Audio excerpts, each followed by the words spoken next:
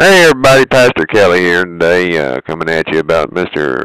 Vladimir Putin. Personally, I think he is a false prophet and one of the antichrists. I'm going to prove that later.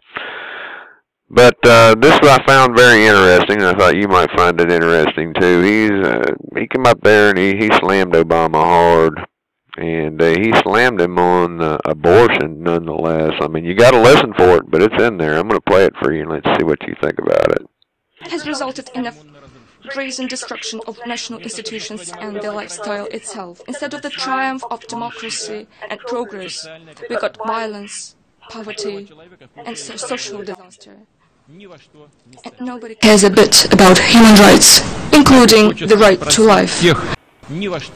And nobody cares a bit about human rights, including the right to life. Did you guys hear that?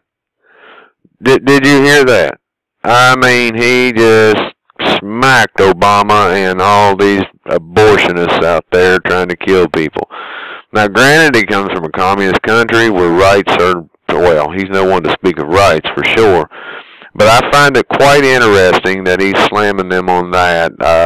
At the UN, he's bringing up abortion, folks. Abortion, the right to life, and then we all have a God-given right to live, and everybody's out there, well, everybody, there's so many out there killing these babies left and right and center, and that's pretty much lost the center of attention because of everything else. Glad to see everyone survive the September dates there, the blood moons and the Shemukra and all that. I call it the Shemukra. But I just thought you'd find it interesting. If you would, give me a subscription, like, and comment down in the comment section. And if any of you guys are thinking about looking toward Jesus, there's a center prayer down there. We'd love to have you. God bless you, one and all. We love you, but just remember, Jesus Christ loves you more. He died on the cross for you. Amen.